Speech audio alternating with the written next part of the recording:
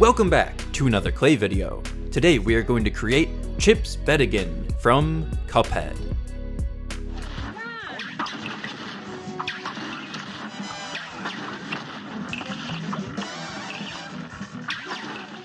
First things first, we need to create a bunch of poker chips with clay.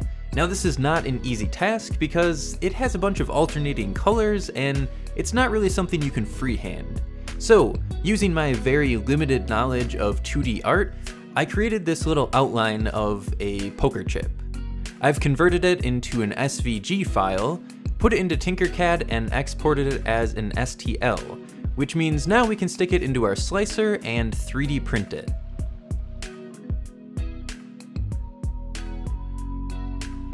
And here is our little poker chip cookie cutter. I originally thought I could just kind of smash this into the clay, but it didn't work that way. First, however, we need to mix the colors for our poker chips.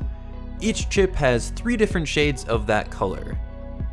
We have a lighter red, a darker red, and then a very washed out light red in the center.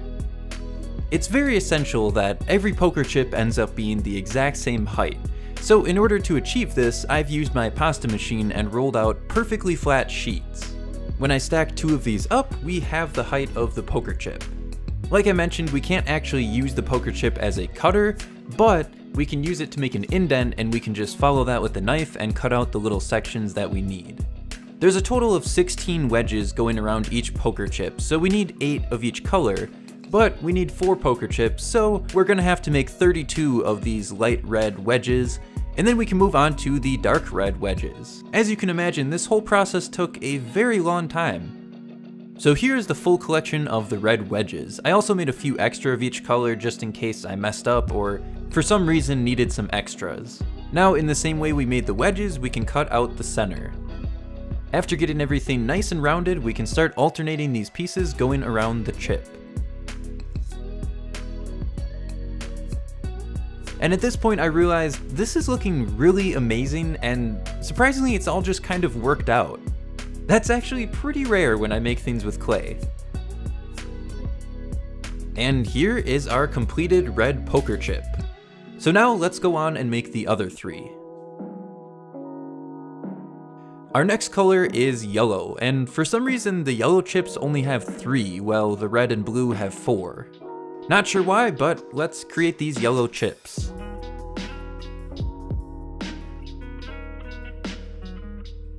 And let's add those onto the stack.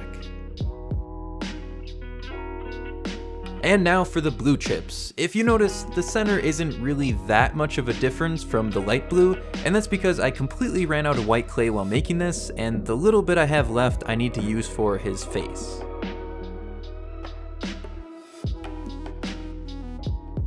Now our full stack is complete, but I want to arrange this to look a little bit better. I want to offset the chips so it's not a perfect stack, and I also want to rotate them so the dark and light areas don't perfectly match up. For the blue one, however, I tried to make them pretty straight because we're going to be making the face on this, and I don't want them to be too far off from each other. After making sure the front of it is nice and flat to create a face, we can start cutting out the mouth. I thought about it for a little bit if I should just make the mouth on top of it or if I really should cut into it, and I decided it would look better being inside of the mouth. I was just very worried that if I messed this up, I couldn't really finish this creation because this was all of the white clay I had to make these poker chips.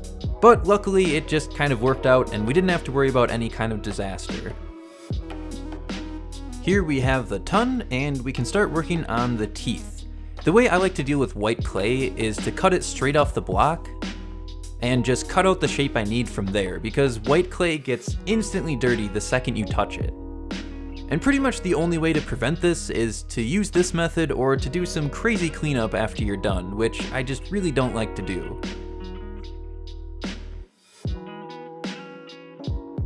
After we get the teeth into place, we can work on the eyes. First, we have a nice orangish yellow base layer, and then we can go on to creating those typical Cuphead eyes that you see in pretty much every character that looks like Pac-Man. We can remove those from the table and carefully get those into place.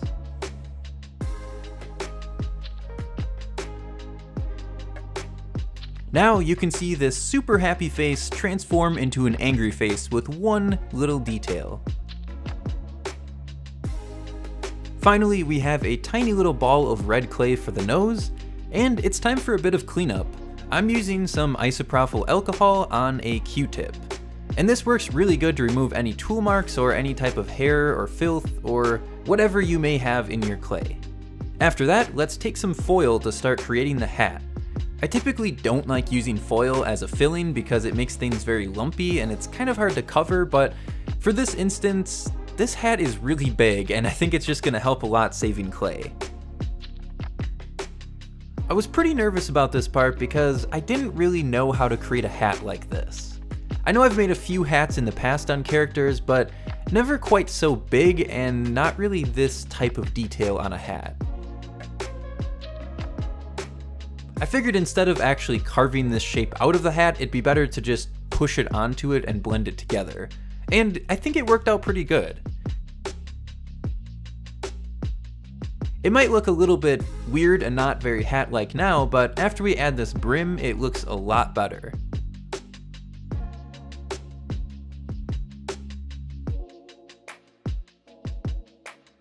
Let's remove this from the table and start adding in some folds. Typically on this type of hat, you see the sides of it bend up, and I think this really helps to make this hat look a little bit better, because when it was perfectly flat, I don't think it really looked the best. And we have successfully turned our poker chips into a cowboy. So let's finish this hat off with one more detail. We just need this little stripe going around the center of the hat.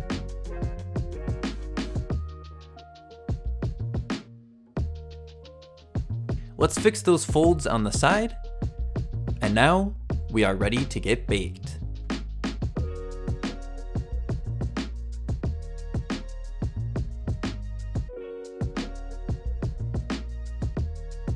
After baking, there's nothing else we have to do, so here it is, Chips Bettigan, the poker chip boss from Cuphead.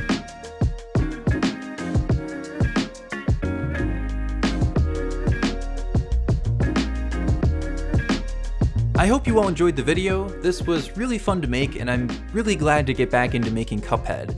Next week you will definitely see another Cuphead boss. Leave a comment and see if you can guess which boss I will be creating in the next video.